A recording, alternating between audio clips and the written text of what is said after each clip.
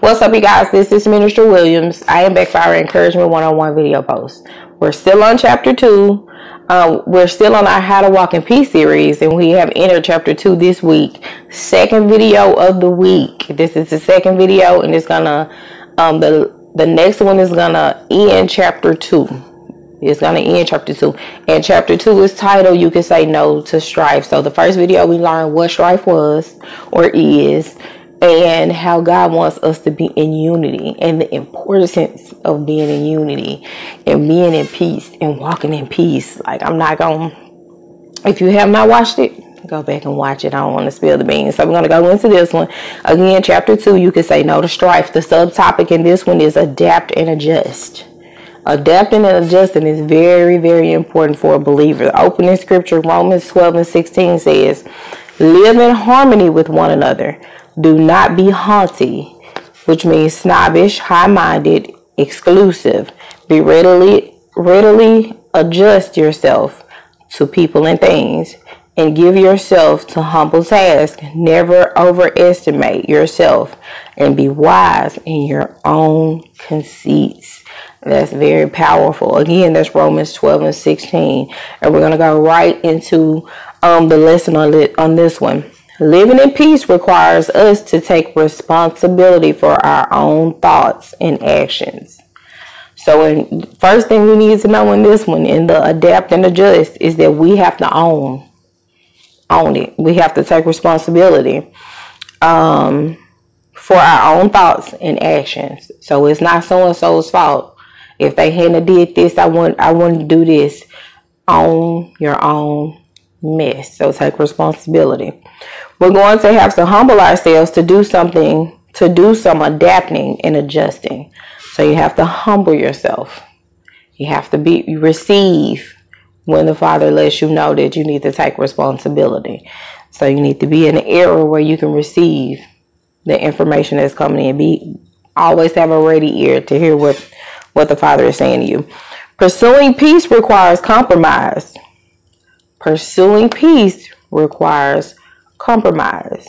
Give up right to be right. Give up right to be right. You don't have to be right all the time. We should never compromise our beliefs. So never compromise your beliefs or what God tells you to do.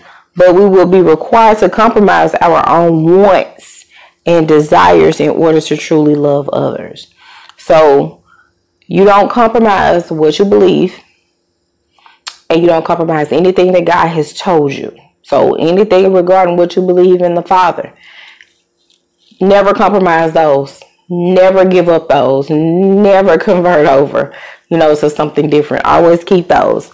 But what God is saying is, but we will be required to compromise our own wants and desires in order to truly love others. That is how we love others in spite of our differences and disagreements, and keep strife out of our relationships. This is how we keep strife out of our relationships. It's very important.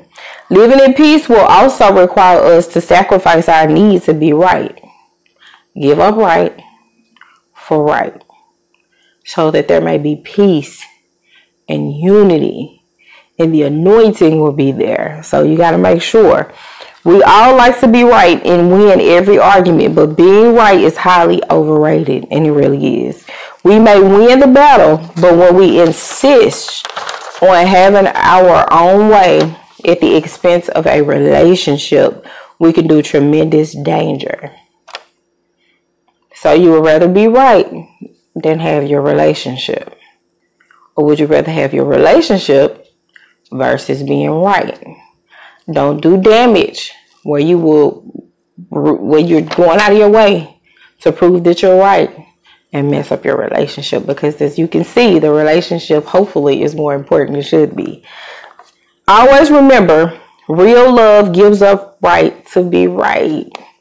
Real love gives up right to be right.